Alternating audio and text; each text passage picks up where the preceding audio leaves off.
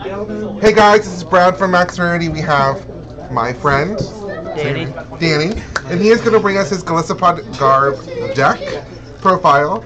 So, hope you guys like watching. He's doing quite well today. 3-1, I can't complain. Lost to Tim over there, but you know.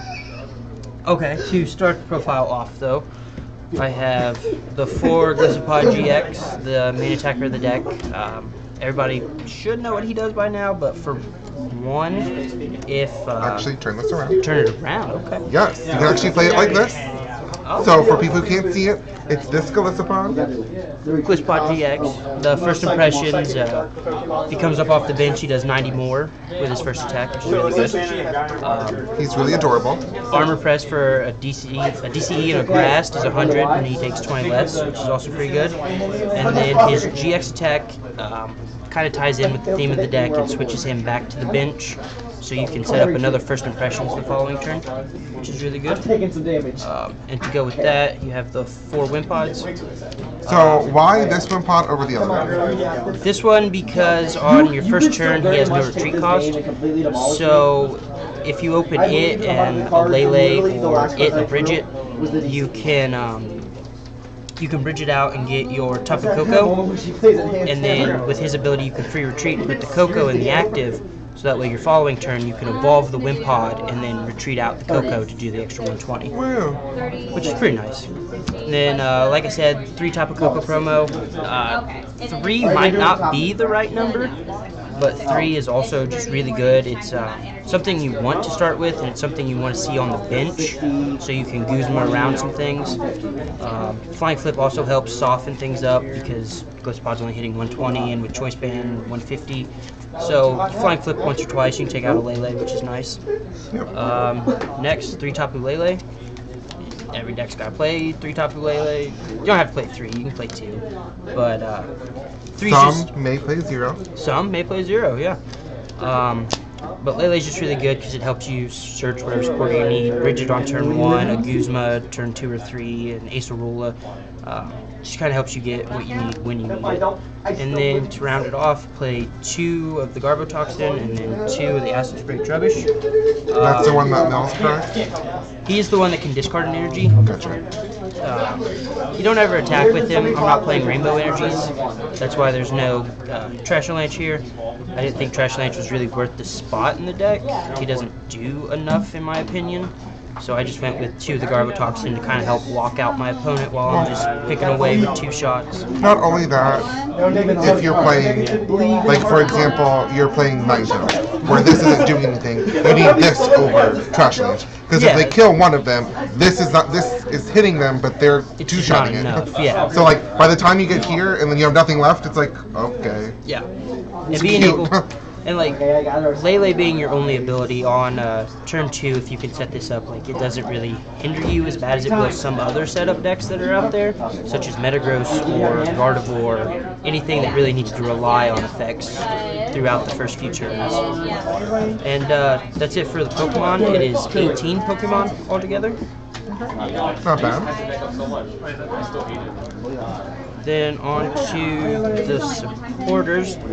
Play a hefty supporter line. Start with 4 Professor Sycamore. Your basic draw power of the deck, you just need to dig for your Grass Energies, your Golisopods. Choice Band's really nice. It can help you find Floatstones for the Garbotoxin. It can help you find Garbotoxin. It's really good. And then for In again, this is probably the second best draw supporter. I like Wiki. Wick's good, yeah. In helps you because I don't know how to feel about it in this deck personally, because you take prizes pretty quick if the deck sets up fast enough that your later ends end up becoming more useless. Maybe they should become like 2 and 2 Wiki. Maybe. It could be. Yeah, it could be. Definitely something that needs to be tested. Like Lily might not be bad in here to help you dig deeper to energies and whatnot, but it's been working for right now, so I can't complain. Next, play 4 Guzma.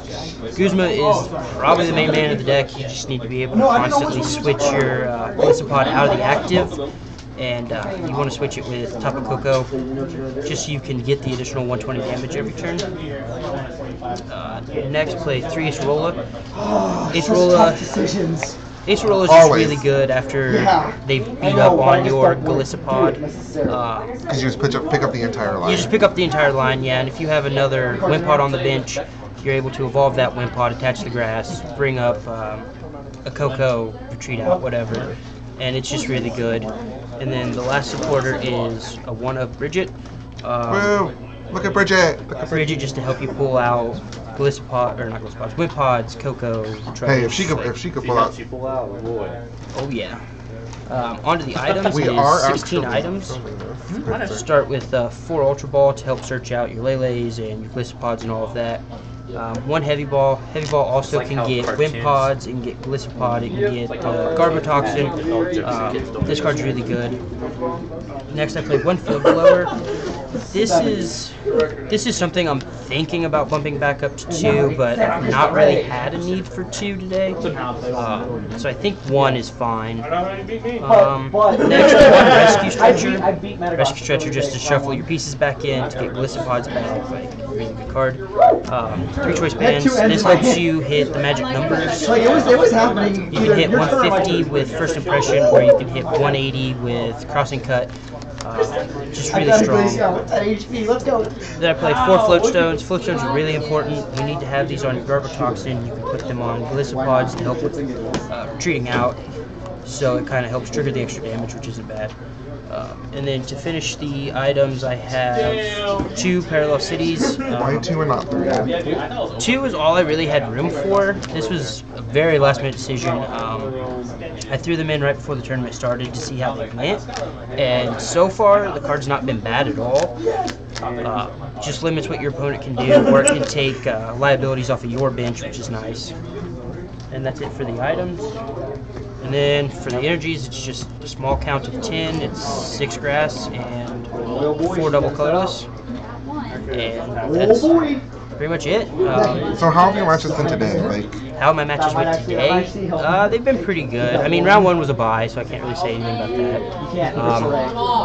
Round 2 was Solgaleo Metagross, and that one was just, I set up super quick with the Golisopod, and I was able to take out Metangs and Cosmogs and just set them back a few turns.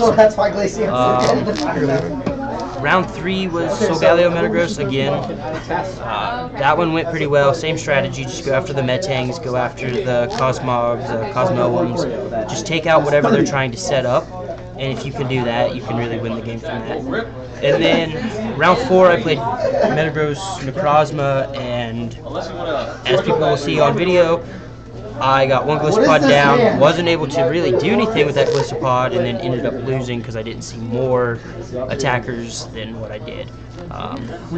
When you have to flying flip 6 times in a game, you know you're probably not going to win that game. But, yeah, so far, I mean, matchups haven't been bad. The deck's done better than I thought it would, at least. 1 more round to go, so hoping for the frog. Hoping for the frog, but other than that, yeah. Thanks for giving us your deck profile. You're welcome. And may your lives, yes, Max Ready is my decks, guys. Have a great day.